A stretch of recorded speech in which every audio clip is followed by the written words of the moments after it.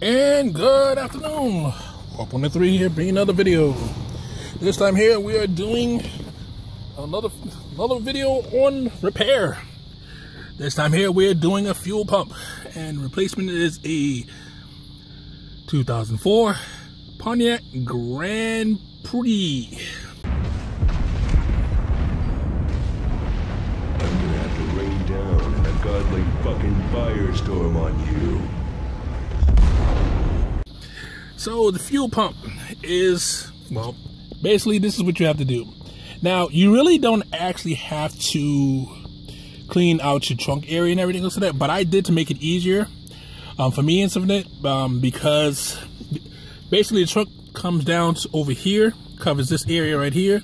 So basically I took everything out of it. It makes it a little bit easier for me just in case if I had any gas spill and everything else like that, it won't spill on the carpet and it'll just spill right in this section over here. So that's the reason why when you pull it out. Okay, as you can see right now, so that this is the part we need to take out. You are using a 10 millimeter. These should turn easily once you've cracked the first one. This is just a cap covering that up. Then from there, you have to pry this up. So let me get a pry tool and I'll be right back with you in a second. All right, so once you do that, just gotta get a pry tool to one side. You wanna pry it up slowly because basically there is a gasket on the bottom of it. You do wanna be very careful prying because you do not wanna mess up this gasket that's down here and everything else like that. And then from there, this is what you will see. And that is your pump. Now it's very dirty down here, so what you want to do is before you do anything else, you want to get a brush or something like that and brush off all of this stuff. You do not want, or if you have an air tool, it'll be even better to blow it out of here because you do not want this to fall down into your tank. So we'll be right back and we'll get an air tool. All right, this is how it should look before you actually go any deeper than this. As you can see, I've fairly blew it off. Got most of it out of there and everything else of that. So then from there, let's see, it's all right, connections here, here, here, and here. Now these are snap-in connections, meaning that if you pry down right here, you'll get them off. So once these are off, I'll show you what to do next. All right, now, there's gonna be 3 of these hoses. This hose here, you wanna take off first. They have 2 squeeze connections. You wanna squeeze this in from this side and this side, then push that one out. This one here, the lock ring, actually you squeeze these 2 sections together, that'll squeeze out. This one here is the hardest because of where the lip is. You want to squeeze right here. If you have a dental pick or anything else like that, I am using an Allen wrench.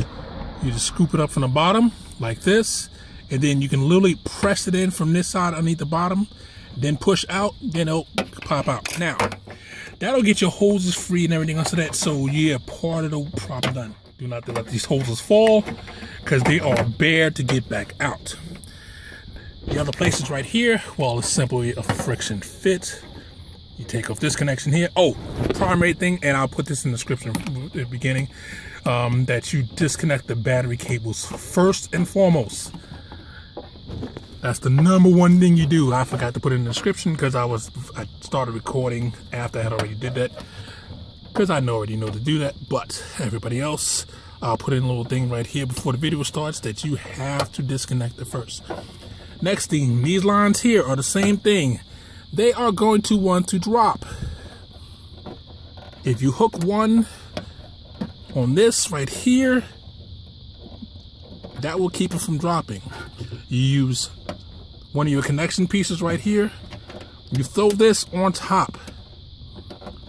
Now I've done this before on another vehicle, so I know from experience that thing will fall back there, and then from there, well, you're in the tank dropping territory if you can't fish it out any other way.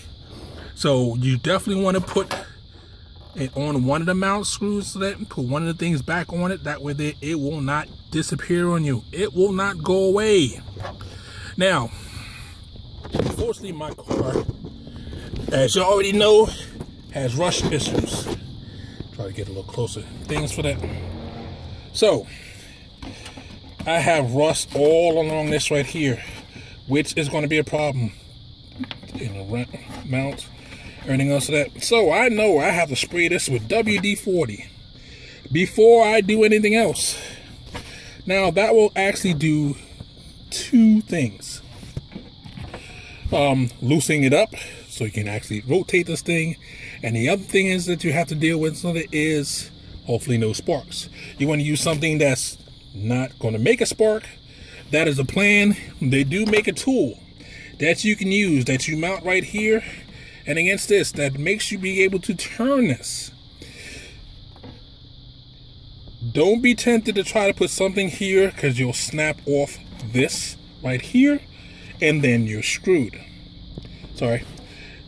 This right here. A lot of people like to tend, okay, if I put something here and pry against this, if you get into this mount here and break that off, yeah, you're completely and utterly screwed. This, I'm actually see if this one can come off inside, and I'm going to reattach this to the new one if I can. If not, well, I'm going to have to deal with the new one. Then I'll have to splice the connections, which I really rather not do. But I'll see you in a couple of seconds. Once you have the ring free, then from there you just wiggle. Again, you want to make sure you don't break these off, because oh, no. You got to be very careful. You want to wiggle this free, and at this point you just got to sit there and work it to get this off, which of course doesn't want to come off.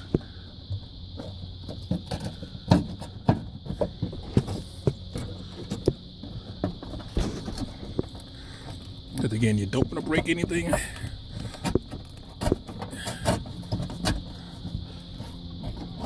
Just got to get room. And this is the part they struggle with. You have to sit there and take your time. It will come off. It just takes a minute. Sorry, my arm was in the way. Then you get the ring off, and you can see, like I said, mine is a complete and utter rusty mess, which I'll have to do something about before I put back on it. And then from there, now again, I can see crud and everything else of that I see trying to go into the tank. Once you have that off, you want to slowly, sorry, my camera work is shitty, sorry. Slowly rise the side of the tank.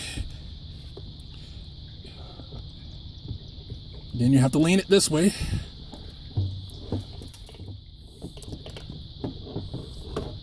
Until you have this free.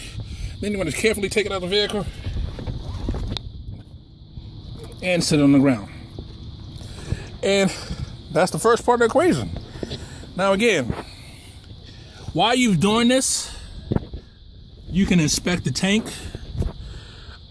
and it doesn't look too bad inside and everything else of that. Nothing very well inside of there.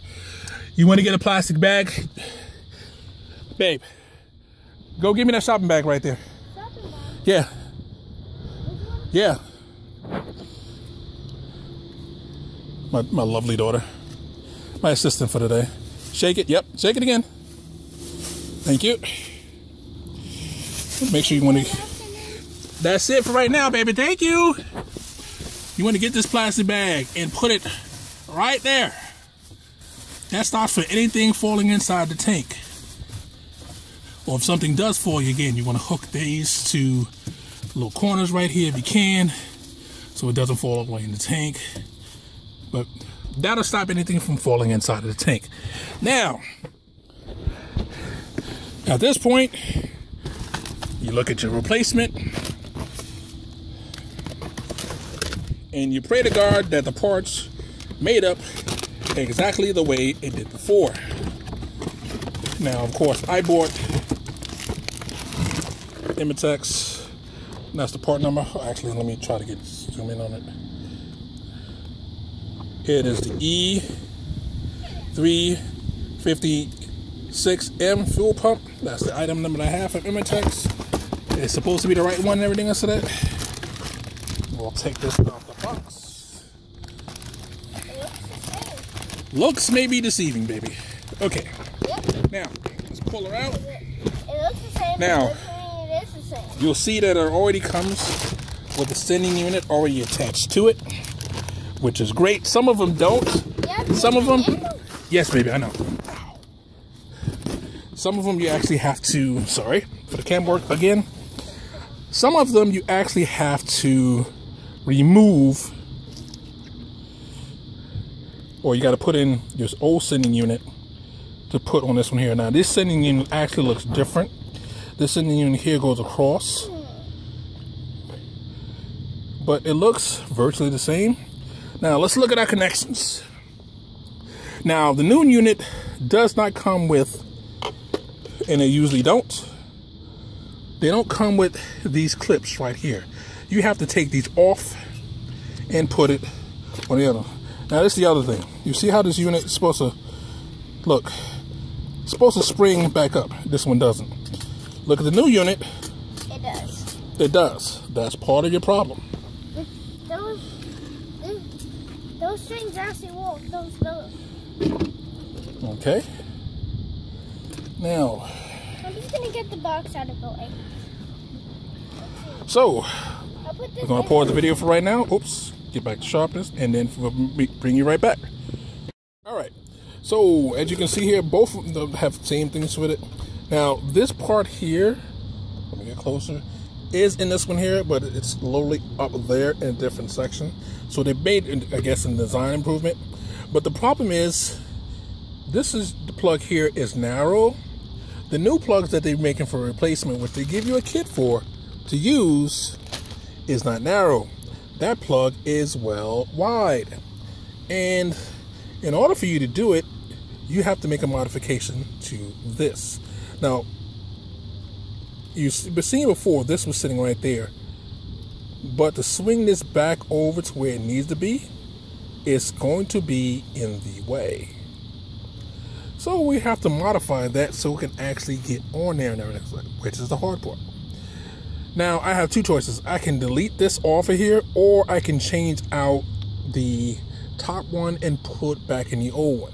Now, that's what I'm doing right now. I'm looking at the modifications that I need to make in order for us to do that. Now, I'd rather not make modifications in the tank, so I'm not going to do that. But I'm going to change it to, so I'm going to actually remove this right here. Okay, now, as you can see here, I plainly cut off the extra piece right here, so that way when it zips on here, it won't be in the way of the new guard, of the new plug, excuse me, so that, and as you can see, I wire brush the bottom of it, so when it goes on the back onto it, it'll actually be able to seal on here better and flatter, and it'll make life a hell of a whole lot easier. So that's part one. And putting it back in is basically is the exact reverse of taking it out. The only thing is you'll have to wire up connections for, again, the new plug. So I'm not going to show you me putting it back in and everything else of that. I'll just show you the last part of me connecting this part here, and then we'll call it a day. So see you back in a couple of minutes.